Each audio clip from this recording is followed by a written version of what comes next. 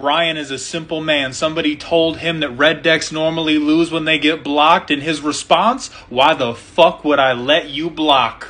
And most of the time, this is the Lord's work, because one, the shit is funny, and two, we all know that one guy who plays all the defensive shit that makes you pay like 8 mana and cut off one of your toes in order to attack him, and Brian doesn't care about that. So against those people, keep doing what you're doing.